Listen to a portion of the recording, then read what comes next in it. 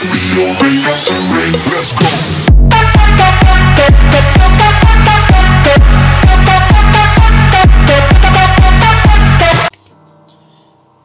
Hey guys, SolarStorm45 here with Mix It Up Gaming. I'm here to bring you This Is the Police. This is a brand new game, just came out on Steam not too long ago, and I bought it like a few hours now, and I have no idea what to expect. The cutscene was actually pretty funny. So, let's first look at the... fuck it. Let's just go into a new game and see what's what, shall we? Day 1. Mayor Rogers sex maniac. City Hall confirms rumors of Jack Boyd's resignation. That's us, by the way. Mark War 2 be shown Freeburg Day before the worldwide premiere by the mayor's personal request. Can I click on any of these? No.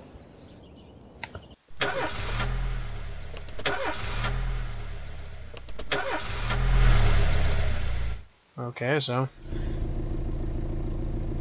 supposedly this is a action city, like a building game. When I was a kid, my father sometimes told me at bedtime that if I closed my eyes and didn't open them for a long time, all the demons would blow away.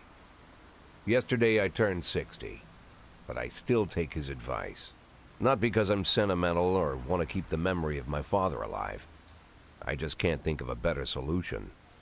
To get away from all the demons that haunt Freeburg, I'd need to wear a blindfold 24/7. Plus, it's a good idea to act blind when talking to reporters. At least that's what my colleagues say. They're afraid of press conferences. But for me, it's more like a confessional. No matter what lies you tell, you're privately thinking the honest answers. It helps me remember who I am. The fact that I'll be reading all about it in the papers tomorrow is a small price to pay. Call it penance for the preacher. Okay. So we're a police chief. It seems like an honorary one, maybe? This is the first time I'm afraid of those answers my mind has given me. Not because I'm mad I'm losing my job. Though it's true, I'm mad as hell. Not because I subconsciously blame everyone else. Though I damn sure do blame them. And don't even ask me what my next move is. I can't imagine. But even that doesn't scare me. The worst thing is, I know I'm gonna have to do something. I'll be damned if I know how far I'll go. Okay. I may have a lot of vices, but predictability isn't one of them. Okay, so we're attending a press conference. I learned a long time ago how to drive away the swarming demons. But what do you do when they're trying to rip your soul from your skin? Shutting my eyes tight as I can. The best solution remains the same. Play blind. I just hope the reporters think I was blinded by the camera flash. Alright. Oh, I get to play now. Good morning. Yesterday, the mayor's office officially announced your resignation. Did this come to a surprise, or did you know about it in advance? Well, the mayor discussed it. Mayor Roger told me he wants a fresh face running Freeburg PD, so no, it did not come from a surprise. Did you know the name of your successor? No. Of course not, and I don't think the mayor's office knows who it is either. Okay. After the recent corruption scandal, your deputy, Francis Kendrick, said he was looking forward to resigning. If the mayor offered him your position, would that change his mind? Perhaps. It sounds possible. If he thinks a new office would help him serve a city like a little longer. Okay. Although Kendrick was acquainted, many still believe the police are cooperating with the Mafia. Do you have anything else to say about this? If it helps the police... I do not know. No comment. I usually prefer to answer all your questions, but in this situation I got to say no comment. Do you think your personal relationship with the mayor could be the reason behind your retirement? Definitely not. That's just not possible. Mayor Rogers is a true professional, and he makes his decisions carefully.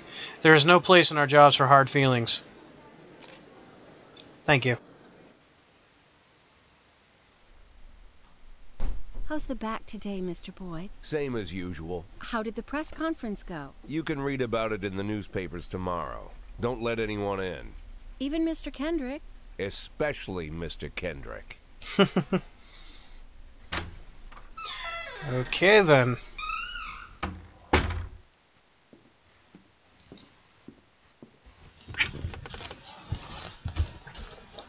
Alright. Okay, pills. Alright. Well, I mean, we are old. Light up a cigarette. Sorry if I'm being quiet through this, guys. It's just I've never seen any of this As soon as before. I heard the door creak, I knew what face I'd see. When I tell Emma not to let anyone in, there's only one man it could be. Rude, arrogant, no warning. That's Mayor Rogers in a nutshell. White summer shoes, white socks, white shorts, white polo shirt, and the white smile of a hungry shark. Okay. Mayor Rogers enters every room like he owns the place. Even the floorboards under his feet sound like they're creaking an apology. He never shied away from the odd corruption scheme. It's like the devil walks behind him. In the movies, the villains controlling the city play golf with the judges. Rogers plays tennis with them instead. That's about the only difference. Jack, I was hoping to catch you after the press conference. You ran away so quick. Mm-hmm. There's no smoking at City Hall. No reason for me to hang around. Well, this morning I signed a ban on smoking in all public buildings. Soon you won't be able to smoke here either. Soon enough, I won't be here at all. That's what I wanted to talk to you about. The people of this city like you, Jack. The police chief of all people. Don't Okay. betray that, Jack. Don't get wrapped up in any schemes. Sit nice and quiet for the next 180 days, and you'll be remembered as a hero. That's the only thing that you still have left. Be the hero. Then how am I supposed to scrape together a retirement fund? You had a million chances to secure a luxury pension, one that even I would have envied, although I've never set aside any money for myself. I'm not planning to retire anytime soon.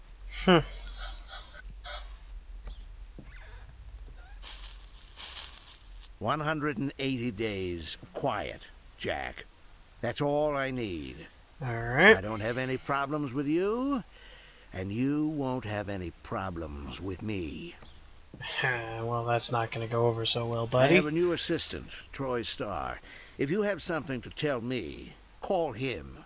But try not to bother him. He's a busy man. I'll do my best. Alright, well, this Quit is our... smoking up the office. One of my friends will be using it soon. This is already sleazy. Well then. Oh, I'm sorry, babe. Only the mayor has this number. Mr. Mayor? Yeah, is this Troy Starr? Yes? Go fuck yourself, Troy Starr.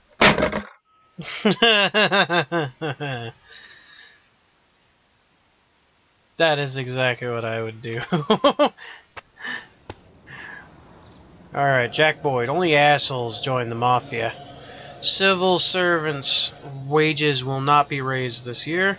People await a fresh look from the next police chief.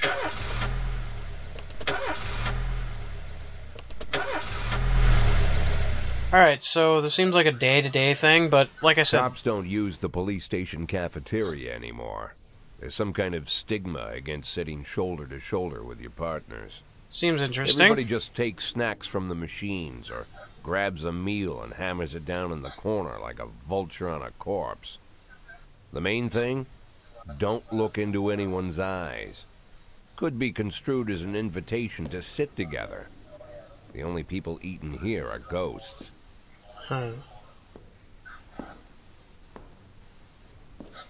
My deputy, Francis Kendrick.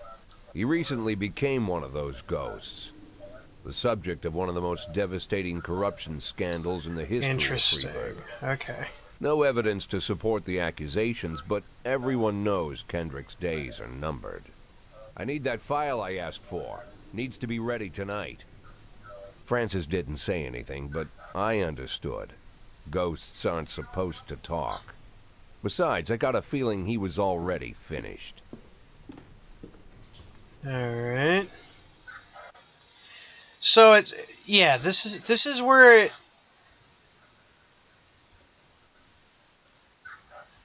I love that. I'm a 60-year-old police chief with a few months away from his retirement. I don't need anyone telling me how to do my job. Show me what you got. Freeburg PD organizes upcoming work assignments into shifts for the day and tomorrow. Every shift, officers respond to crimes in progress. Detectives continue their investigations. You can freely move employees between shifts. All officers and detectives have several important characteristics. Okay. Professionalism. I'm guessing that's what that is. Shows the overall efficiency level of your policeman. A figure around 150 is considered average. Any policeman who falls short of this mark is entirely reliable. While those whose professionalism is considered higher than average is a safe bet even in a pinch. An individual level of professionalism may rise or fall over the course of their career. Okay, energy shows how tired your policemen are. The less energy your people have, the less reliable their work. Okay, the policeman who is exhausted might fall asleep at the wheel or make a critical error on the job. Your employees lose 1 point of energy after working each day and restore 1 point after they had a day of rest. Okay, so this is where it comes into the management aspect, as I was saying. Okay, so your employees don't tell you everything. Some additional characteristics are hidden from view. For instance, some cops are lazy and will come up with any reason they can think of to take a day off, while others drink too much. You can only guess about these things, but you should be able to draw your own conclusions based on the behavior of your employees. Okay. That looks okay. Sure. I don't know. I don't really know what I'm doing, so... Okay. Shift B. Oh, we got a SWAT unit. Oh, you gotta put them down? Alright. Responding to calls is the bread and butter of police work. You'll need to send your officers to the crime scene before the timer expires. A mark on the map shows where the call came from. The further away from the police station, the longer it'll take your officers to travel back and forth. So the longer your people will be tied up and unavailable for upcoming work. Oh, shit. Okay. Hit and run. Okay. The easiest way to determine how difficult a task might be is to check how many units you are allowed to send on a call. The more units you can send, the more serious the alleged threat. Primarily risky missions give you the option of sending SWAT, but they must be accompanied by at least one officer. Hit and run. The number of slots is the only thing to consider. Any available information from the location of the crime scene to the presence of the weapons and so on. All of this can tell you how seriously each case should be taken. A mission might look simple at first glance until it turns into a brutal meat grinder, or a serious call can come in which turns out to be a false alarm. Okay. A married couple exited a convenience store, saw a van in the parking lot, back over a homeless man who had been digging through a trash can. The driver jumped out to help, but once he saw he hit a bum, he got in the back of the van and quickly drove away. Okay, well, we're gonna put her on there, Crudy on there. Go for it.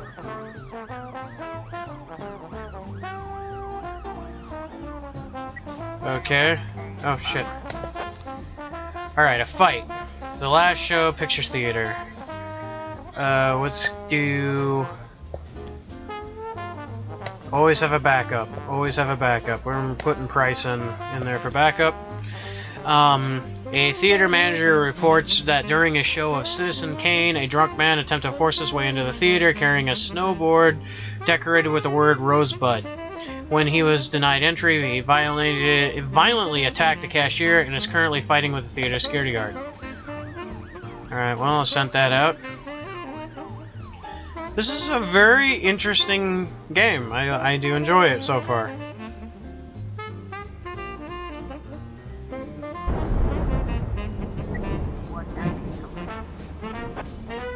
Hit and run report. When everything goes well, the police will capture the criminals and nobody dies. But truth is, sometimes the criminals manage to escape. Just try to avoid any dead cops or civilians. Dead cops will hurt your roster, and dead citizens will bother the mayor even more than the living ones.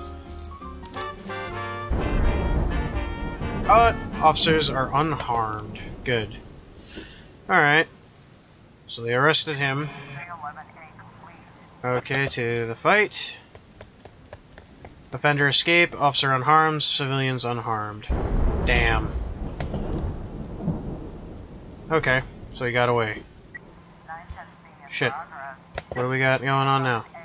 Armed robbery. Okay, this is interesting. Let's get Austin up in there. And then let's also get DeBlasky. Put him on that. 3 teenagers armed with a shotgun robbed a videotape store and made off with their whole collection of adult movies. The criminals fled in a car, but the store manager wrote down the car's license plate. The owner is Jeanette Brown, who lives in the suburbs. Go for it. Alright, and what do we got going on here? We got a fight between a Johnson, Rugen, and Claus law firm. A brother and sister clash with one another after the deceased father's will. According to the lawyers, we don't dare separate them. Our security guard is off duty for the night. Okay. Well, we only got 1 cop available for this. So hopefully it doesn't go bad.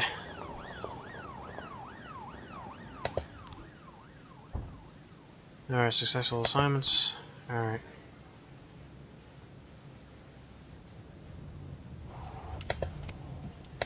Hey, so far this is nice. Oh fuck, what do we got now? Assault. A passerby saw some teenagers attack an elderly musician, then run away with his guitar. Alright. Well, let's put a few cops on this one, because I do not fucking trust that shit. Alright, so we sent out some cops there. Oh shit! When your cops aren't sure how to proceed, they might contact you and ask you how to handle the situation. Try to deal with whatever comes up, but don't waste all your time on this stuff. You have plenty of other problems on your plate. A vehicle in question is parked outside the Brown residence. The sounds of moaning and loud laughter can be heard through the living room window.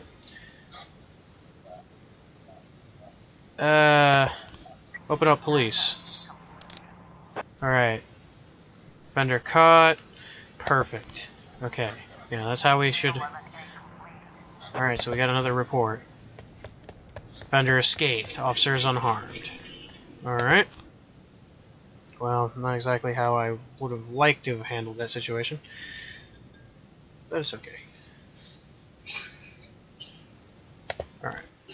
What do we got? Oh, okay.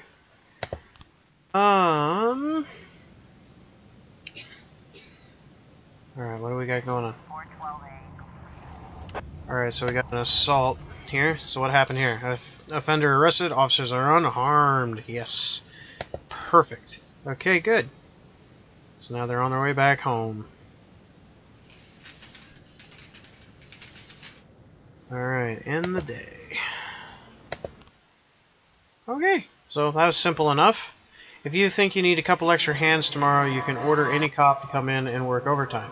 But if they're working flat out, they'll be much more exhausted. Somebody's bound to make a mistake. Okay, Shift A.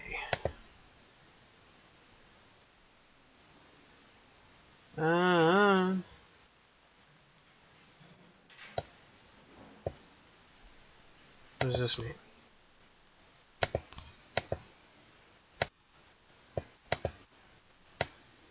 Can I do anything with this? I guess not. Okay. I don't know quite what I'm doing, but... Used to be, when I asked Kendrick to stay late at the office, he liked to grumble and crack wise. Nowadays, he doesn't have the strength for it. Slumped shoulders, blank stare, wrinkled skin. The past few weeks, I don't hardly recognize my old friend. In his younger years, he reminded me of a gallant royal officer in an old Kipling story.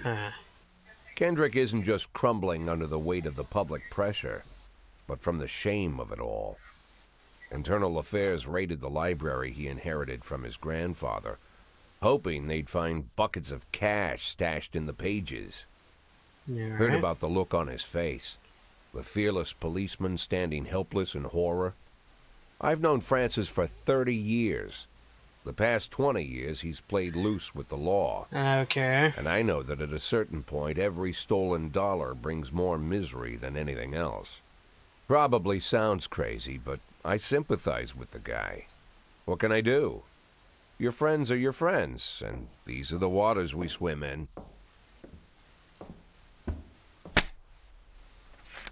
Called all of the people on that list today. Now they know you're in business, so you could get a call from any of them. You don't need to worry about any of them. I've cleared them all. And what kind of business are we talking here? It's nothing too serious, just like you asked. Should be just a few small favors. Payments will vary depending on the situation and who you're dealing with. How much are you looking to earn? $500,000. $500,000? Why not a whole million? Because everybody wants to take $1 million. Figured I'd try something different. $500,000 in 180 days? Well, you could earn it all above board if you netted all the big fish and hit all your bonuses. Never knew you for a fisherman. Well, you never got into my business, and I'm not trying to get into yours. But be careful about bringing in any other cops. Sooner or later, they'll put the finger on you.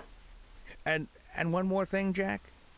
I remember what you said, but I should probably add one more name to that list. Christopher Sand. Sand. Okay. Christopher G. Sand. Everyone knows the name, but few could tell you who he is. The old man stays away from the spotlight. Okay. Always wears old-fashioned jeans and knitted sweaters. Gives to charity. Rarely attends social events. An avid hunter, I hear. I do love this art style. Dabbles in poetry. You'd never guess he's the head of the oldest and most powerful gang in the city. Goes back as far as his great-grandfather. And Sand is strict about following the old rules. He rarely involves himself in commonplace murders and robberies. Hardly needs to intimidate anyone to get his point across. The people who work for him each have their sphere. They provide protection where needed, even work with the authorities when they want to make a deal. Meanwhile, Sand pulls the strings without getting his hands dirty. People sometimes mistake his quiet approach. A couple years ago, an arms dealer decided to expand its business without asking permission, and his whole family paid the price. Jesus Christ. In 4 weeks, Sand killed 31 people. Old men, women, even a few teenagers. And Sand's people made sure every paper reported it. Frank, I don't want to hear you say that name again. Jack, please, listen to me. I'm in with these guys. We agreed, Frank. That's not the kind of business I'm into. I don't go there. Never have, never will. Jesus, alright. So it's the Mafia. Well, guys, I'm going to cut it here. Like, favorite, subscribe if you do like to see more. I am highly interested in seeing what this game has to offer, and I really do hope that you guys are enjoying this so far. I'll see you guys in a bit. See you guys.